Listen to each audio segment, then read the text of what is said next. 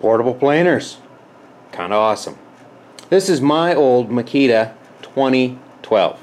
It is the older model of the much more popular and much newer 2012 NB. I'm at the point now where I need to swap some blades out. And I'm getting set to put in these POWERTECs. If you want to see the review I made on these POWERTECs, I'll put the link at the end of this video, or I'll go ahead and put it in the description. And you can see whether or not I liked them. But this thing needs new blades either way, and it's time for them to come out. It's not hard. Anyone can do it. Let's get in there. First, you've got to pull the chip cover off. Now yours may or may not have some sort of dust collection attachment to it. It might just end right here and blow chips all over the shop. But these are a 9mm, at least on mine they are, 9mm bolt. I forget every time that they don't actually have to come all the way out, because if you lift them up a little ways, you can just slip your cover out. So we'll set that aside. And now we have access to the inner workings of the machine. It goes without saying, unplug it. Don't switch it, just unplug it. Yeah. So now we're into the cutter head mechanism. Here is the cutter bar itself right here. The blades are held in with 6 bolts. Now what's nice about this Mikita is it has sort of an auto latching feature, right? Kind of like a router check. So with the cover removed, when you roll the blade into position, it locks it for you. You can then come along and loosen those 6 bolts. They do not have to come out. You do not have to pull your cutter bar out of the machine.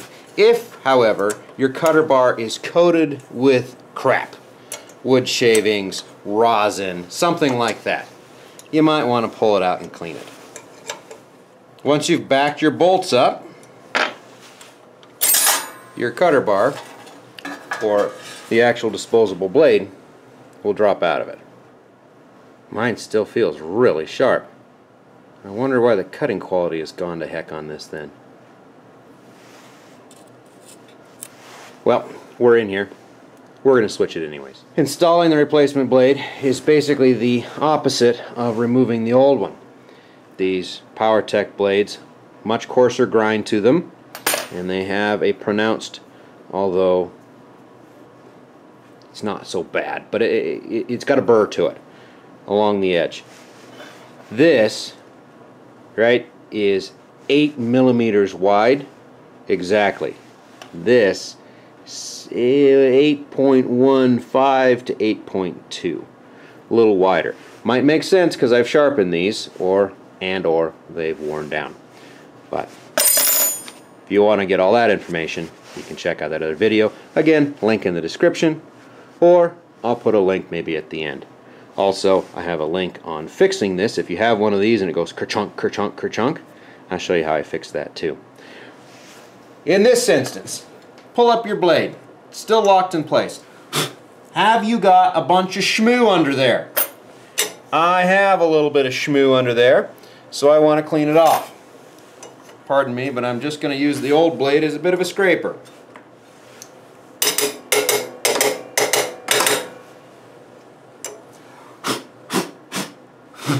Okay, now we're clean. Going to slip this one in here. The only thing you really got to worry about is getting them too far back. I find that if you put just a finger on here when you're pushing, you'll actually feel when the head drops down into place. Now at this point, you should understand that Mikita wants you to have them perfectly centered, and they stick out just a little bit past the end of your mount. I've found that I can fudge them millimeter or two to one side or the other, and giving me just an incrementally wider planing path. Make sure it doesn't slide back. Start in the center, tighten it down. Do all of them. Finger tight.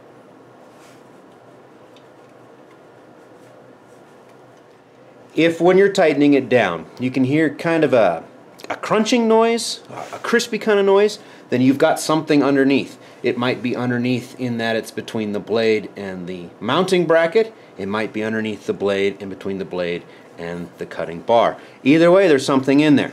Take the whole thing back out again, get a bristle brush, get back in there, clean it, try it again. You do not want, that crunchy noise is sort of a symptom that I've noticed, but you don't want it. You don't want anything underneath there. You're going to want a Sharpie.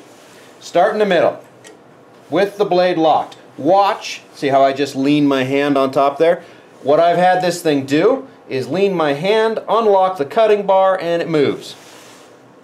I mean, this in theory is sharp enough to cut you. It's not gonna, I mean, it is sharp enough to cut you. It's not gonna send you to the hospital or nothing probably. But the last thing you want is your cutting bar moving on you. So watch that you don't do what I literally just did. Keep that arm hover hand. You know? Just like those awkward photography incidents in high school. Start this one, this one, this one, this one, this one, and this one. Use the box end of your wrench. You could probably get a socket down in there. Depends on how big your ratchet is and whether you're in an extension. But you want to use the box end, because if you use the open end, you might round them off. Now, come back, same spot. Snug it up.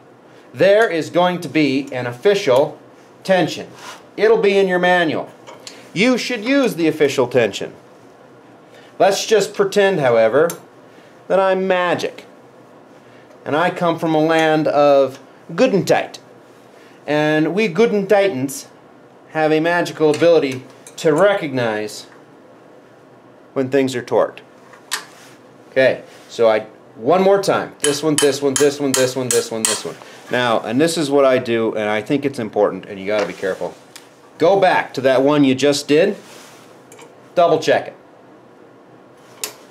Done. Mark just the cutting blade. Go back. Double check it. Done. This way, you have a visual tell. That way you can't possibly get the two sides of the machine mixed up, the two different cutting edges mixed up, and somehow, God forbid, leave this thing in there loose.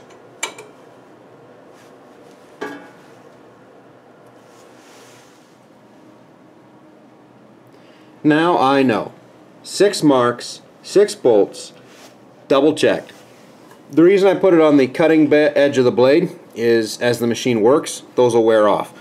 If you put them up here, they probably still would wear off, but you know, in the future, a couple blade changes down, you could have so many marks up there, things get crazy. Now, roll the thing over by pushing down.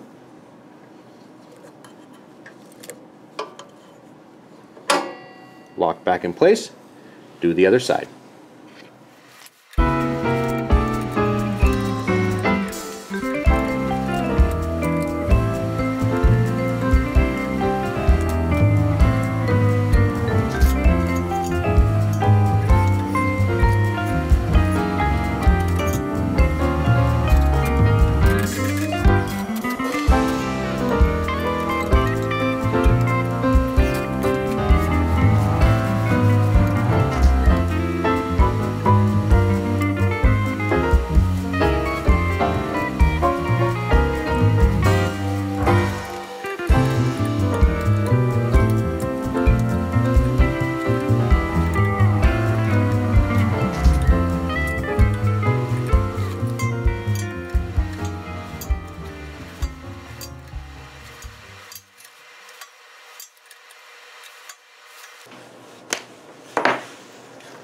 Done.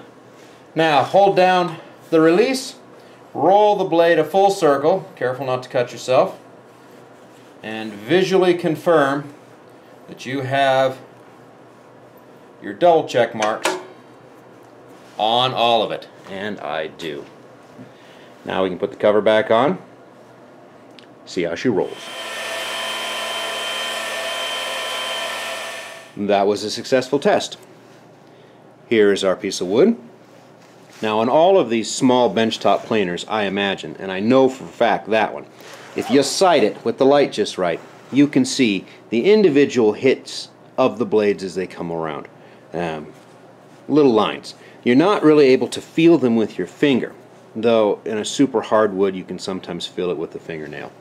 In this case, this is just old growth fir, so I can't feel it with a fingertip run down the edge of the board. So the blades are set okay, or rather they're set the way these benchtop planers set them.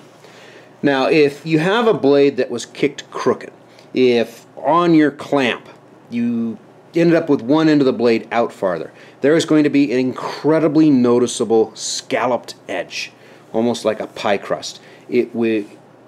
Once you see it, you'll know it instantly. It's unmistakable, and you're able to feel it with your thumb as you run your thumb down. But it'll scoop out bits of wood, and I don't see that on this. So we're good to go. And that is another set of disposable planer knives inserted in this old 2012. This old Mikita 2012 machine here. I think it's its 4th set of knives. So she's seen some stuff. Got some paint, some missing screws, but we're back up and running and marching on. Thanks for watching.